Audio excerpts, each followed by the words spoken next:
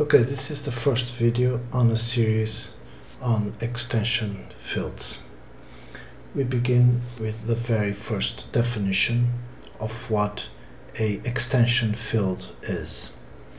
A field E is an extension field of a field F. So we have a field E, it's an extension field of a field F if F is a subset of E and the operations of F are those of E, restricted to F. So we have a field here, and so F is a subset of E, and if the operations of F are those of E, where E of course is a field, we say that E is an extension field of F. Okay, we get directly into a very important theorem called the fundamental theorem of field theory. Let F be a field and f of x a non-constant polynomial in the ring of polynomials. Then there is an extension field E of F, which f of x has a zero. So again, you are here in this ring of polynomials, and you have a non-constant polynomial in this ring of polynomials, and if you have a zero in this ring of polynomials, done. If you don't have a zero here in this ring of polynomials, what the theorem says is that there will be a extension field E, an extension field of the ring of polynomials, where f of x will have a zero here, and this extension field, there will be some x prime value where you will get a zero here in the extension field for any ring of polynomials. Okay, this theorem is very important, so we are going to provide a proof for this. Okay, so the ring of polynomials is a unique factorization domain, right? So f of x, the polynomial that is in the ring of polynomials, will have an irreducible polynomial, right? So it will be something like p of x times g of x. Okay, so we only need to construct an extension field E where this p of x, that's what we need. This p of x has a zero. So we are here, right, in this ring of polynomials, and we need the extension where f of x will have a zero.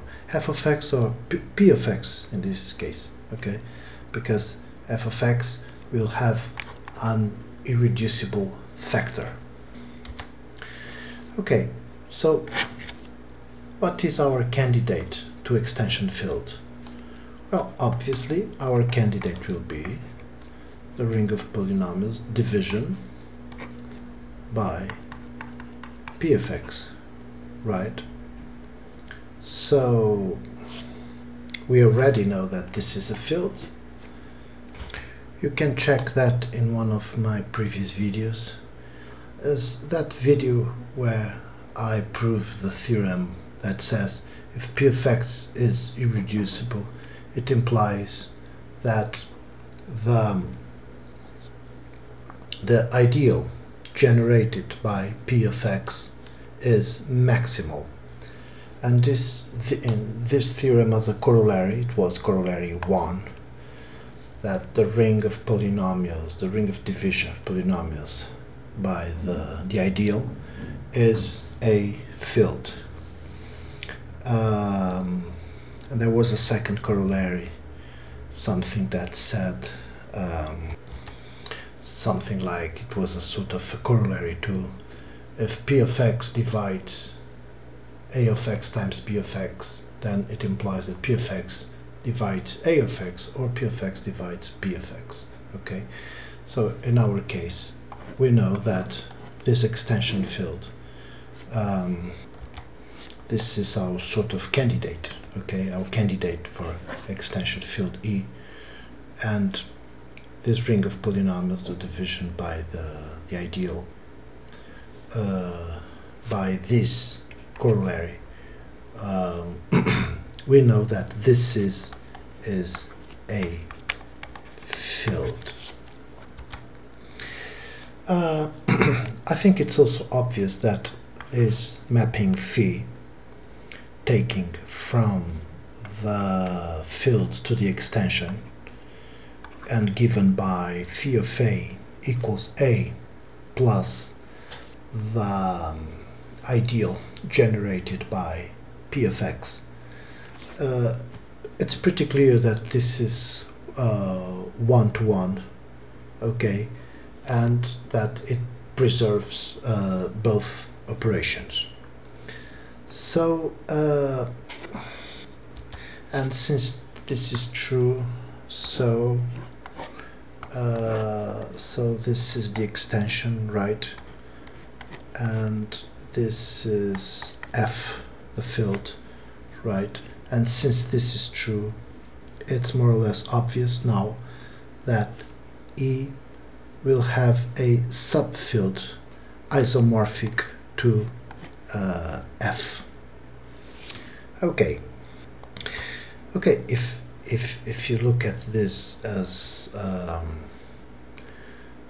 the only subfield might be f, okay, we may look at E as containing f if we simply identify all the cosets a plus the ideal generated by p of x with the unique coset representative a. Okay.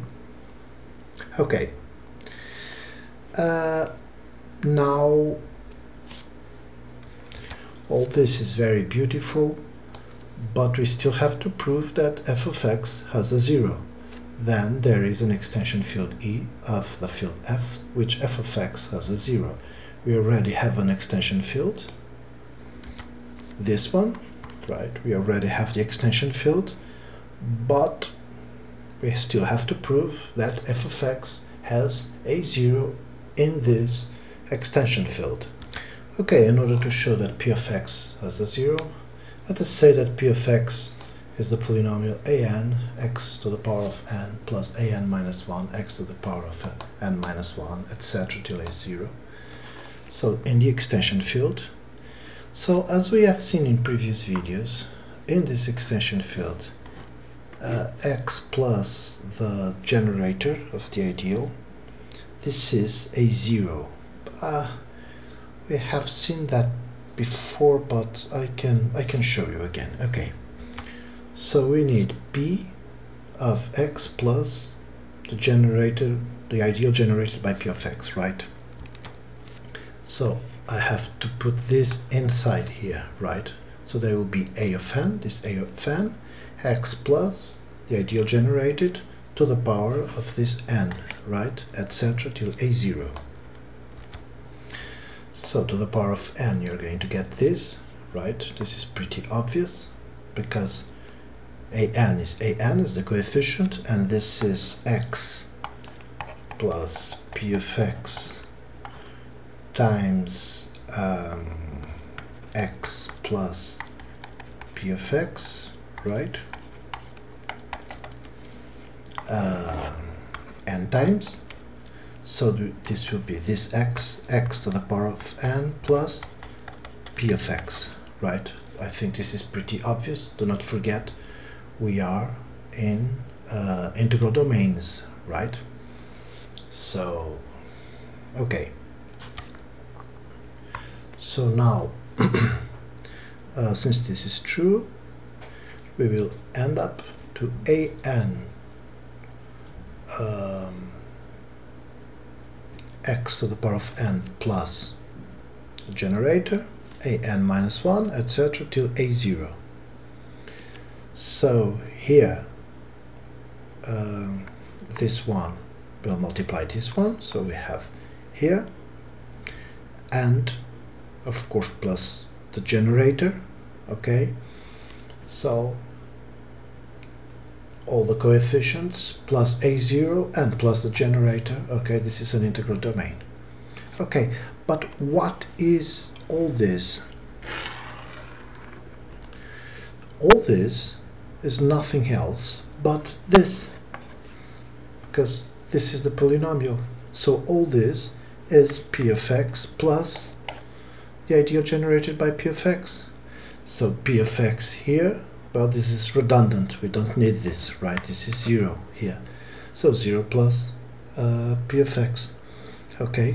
And this concludes the proof, because p of x has a 0 here. So we just proved that if f is a field and f of x a non-constant polynomial in the ring of polynomials, then there is an extension field E of f which f of x has a 0. So if a polynomial has no 0 in a ring of polynomials, there will always be an extension field where it has a 0.